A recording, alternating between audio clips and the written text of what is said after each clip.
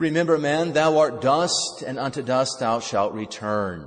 In the name of the Father, and of the Son, and of the Holy Ghost. Amen. The greatest feasts of the church have periods of preparation placed before them. Once upon a time, the church fasted on all the vigils of important solemn feasts, and the priest wore purple as well. That's how important it is to fast before a major feast. Well, Christmas is such an important feast. It has 4 weeks of Advent, and Easter has 6 weeks of Lent. That's the vigil, as it were, of these feast days. So that means Easter is the greatest of our feasts, so it needs the greatest preparation. We can see this even in the Mass itself.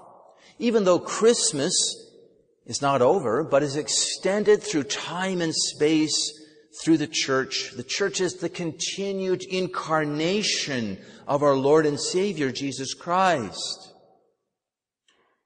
But the Paschal mystery of Holy Week and Easter is actually represented, made present again, daily in the Mass. Just as Mass requires some preparation also, like fasting, so too should the most glorious events of our Lord's life that are represented in the Mass itself require preparation. Now, Lent is that preparation, obviously.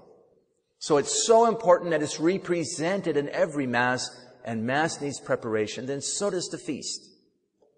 As a period of preparation for Easter and ultimately for heaven, the overall goal of Lent is to seek complete detachment from sin and all creatures of this world. Sin comes from seeking things of this world over God. The thing we may be seeking may not be bad in itself, but we're seeking it over God.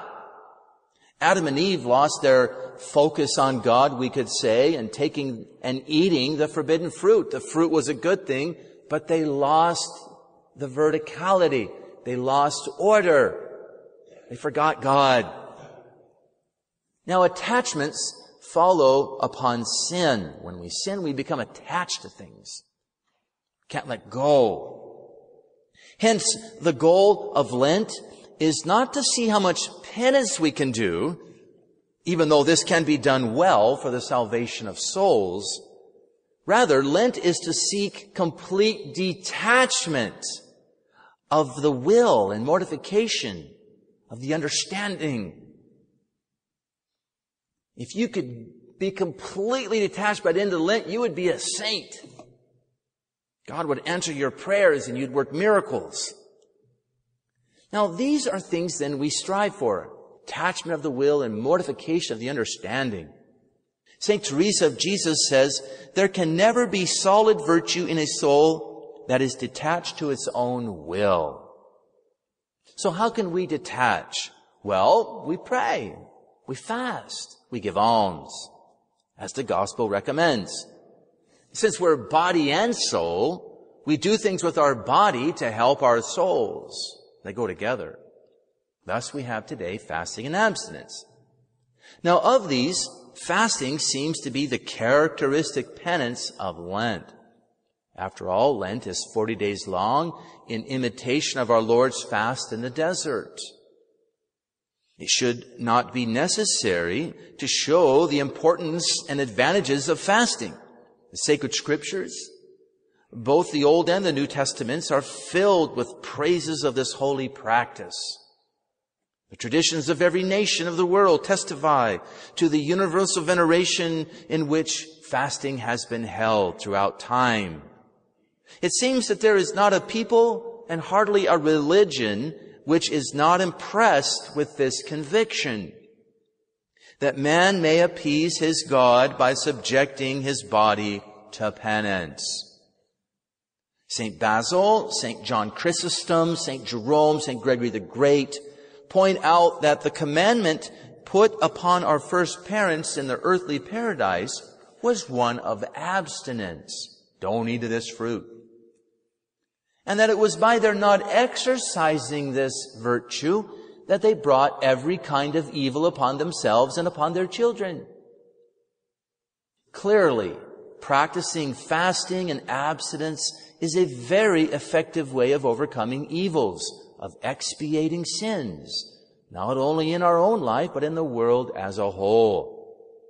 Doctors have shown, finally, that fasting regularly is healthy for the body because it helps to cleanse the body of toxic materials. This is why fasting is oftentimes painful.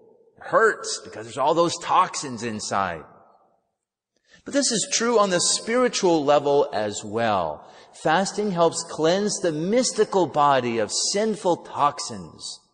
Listen to Venerable Mother Mariana of Quito. She left this in her last testament to her sisters. She says, "Beloved daughters and sisters, I bequeath to you self-denial and holy penance. Oh, do love penance.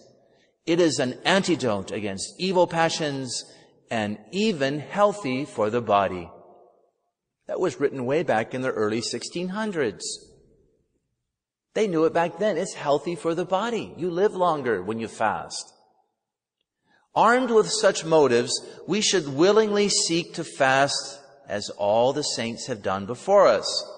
Let's not be gloomy or sad about this practice, but joyful, knowing of its most healthful and salutary benefits. Again, let's listen to a saint. John of the Cross says, "To come to enjoy what you have not, you must go by a way in which you enjoy not." To come to enjoy what you have not, you must go by a way in which you enjoy not. To come to the possession you have not, you must go by a way in which you possess not. To come to be what you are not, you must go by a way in which you are not. St. John of the Cross. Lent is that which we enjoy not, possess not, and are not. But what's the results? We become something we have not been, a saint. Although the Church only requires us to fast on this day and Good Friday, we should consider fasting a little more, like every Friday during Lent. Pope St. Celestine V, before becoming Pope, would practice several Lents throughout the year, something like 5. How edifying. Let's take that same generous spirit and apply it, at least in some small way, to our penances this Lent. Let's be generous in seeking to expiate our sins and those of the whole world. Now, I leave you with one last thought. At Christmas, we reflected on the trajectory of how God works with souls, as put on display in that mysterious book of the Scriptures, the Canticle of Canticles. Recall how we found in this book a repeated use of verbs having the first person pronoun as their object, or at least their indirect object. And so, the book starts out at the very beginning. Let him kiss me with the kiss of his mouth. A few verses later we hear, draw me, we will run after thee in the odor of thy ointments. Again, a little later we hear this telling line, show me, O thou whom my soul loveth, where thou feedest. Kiss me, draw me, show me. Since Christmas, we have explored this trajectory a little more, adding on these phrases. Bring me into the wine cellar and put charity and order in me. And stay me up with flowers, compass me about with apples because I languish with love.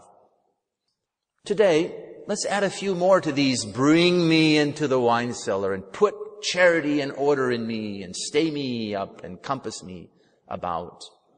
So today, let's add a few more that are relevant to the season of Lent. The next verse goes like this. His left hand is under my head, and his right hand shall embrace me. And, it goes on, behold, my beloved speaketh to me.